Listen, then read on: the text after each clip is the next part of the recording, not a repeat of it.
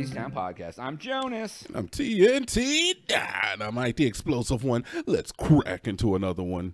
Yo, TNT, You. we can let this go where it goes, but I wanna bring up something. Uh-oh. How do you feel about not having income tax anymore? Getting rid of the old IRS. Oh my God, we're going to talk about this? Yeah, we'll start here. We'll see where it goes. I will say is that there's no such thing as altruism. So with that being said, yeah, whatever. Yeah, like Sure. I just when I like, and for those of you, I'm not going to get into the actual politics of this, but for some reason, there's a bill that they want to get rid of like the IRS and put a tax on spending and whatever. So that is what it is. I'm not into like who, why, motives behind it, whatever. I mean, those kind of come into play, man. But we don't necessarily have to get political when we Yeah. talk about the motives Well, necessarily.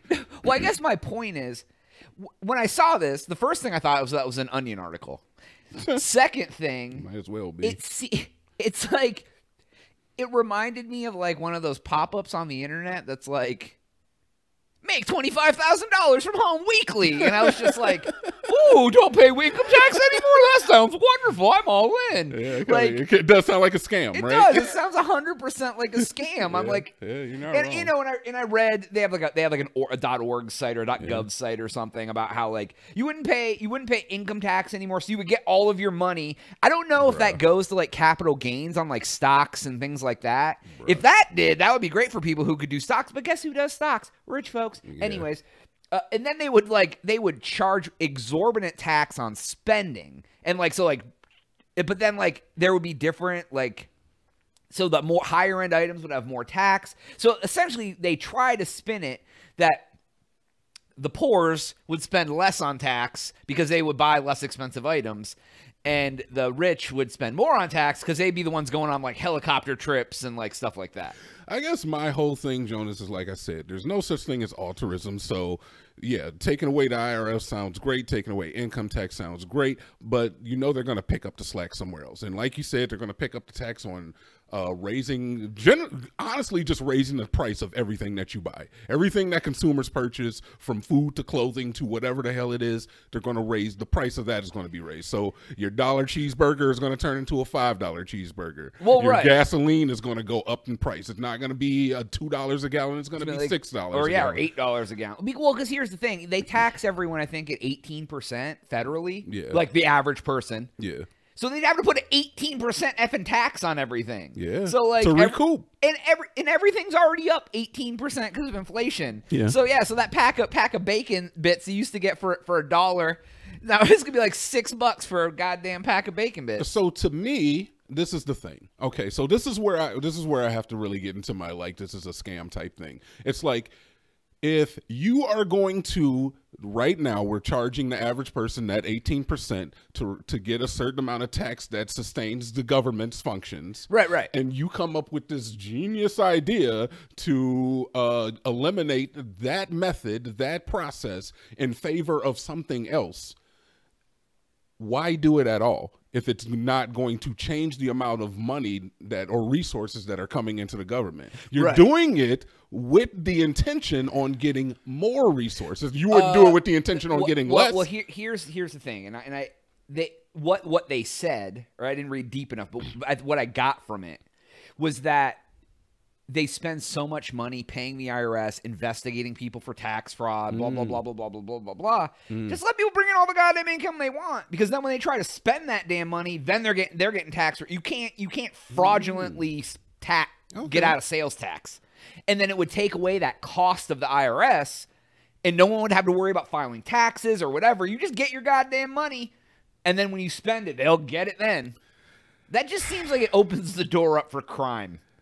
It kind of does, especially when like the price of everything goes up. It's like, to a certain extent. I was telling you this the other day. It feels like a devaluation of the dollar to that point, because if you're not taxed, then everything goes up in price. Then a single dollar becomes it doesn't become worth as right. much. And I don't think I think you hear people, and here's the thing.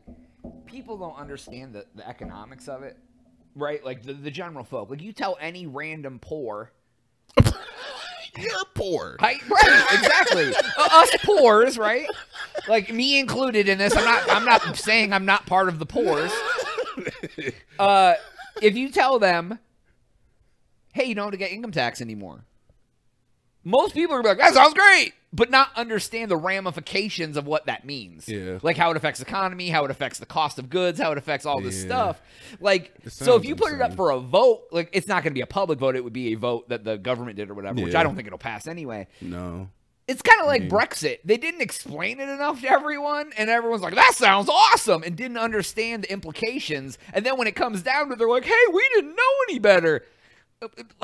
Just because you have a powerful vote doesn't mean that you shouldn't like know what you're voting on, I mean, right? that's kind of true. I don't want to do an American Brexit, that's for sure. Yeah, like, but yeah, man, I ain't trying to.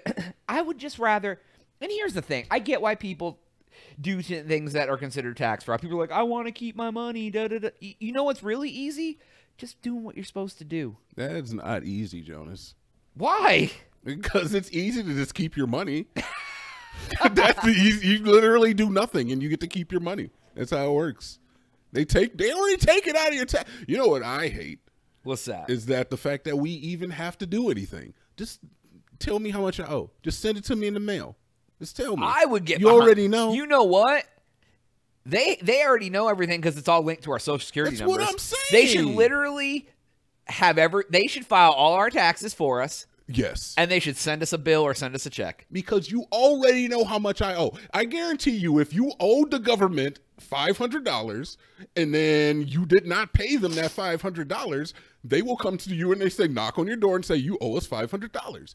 Why don't you just tell me at the beginning? Just send me a bill, you know?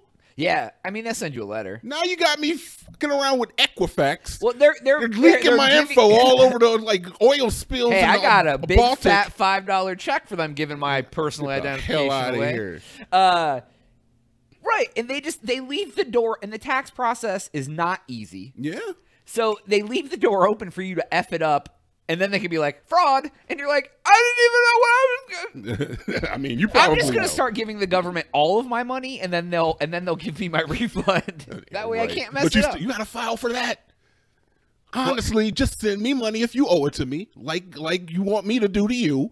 And then if I owe you money, just tell me what I owe you, and I'll give it to you. Yeah. Why When does this relationship got to be so difficult? There's actually something I've done since I was a teenager, and I probably should stop doing it because at this point it doesn't matter. But when I was a teenager, I saw there was a spot when you fill out your W-4 for work that you could like pay a little bit extra tax. You pay extra.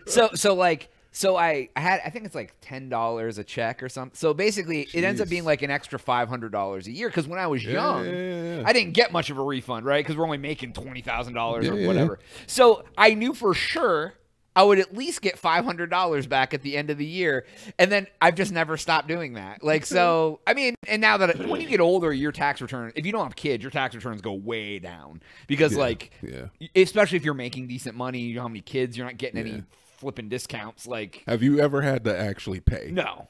I make sure I file single zero, so they take out the most possible tax they take out anyway. That's usually the way I do it. And too. yeah, and if you start putting dependents in ish, like you can put you have 9 dependents, they don't care what you put. You're just gonna owe money at the end of the year because that's how they do that. So they take out the proper amount of tax. And people do that who don't have kids, and then they're like, "Oh, god damn it, I spent all my money." And like, well, yeah, just put single zero. Even if you have kids, then you get the most money back at the end of the year.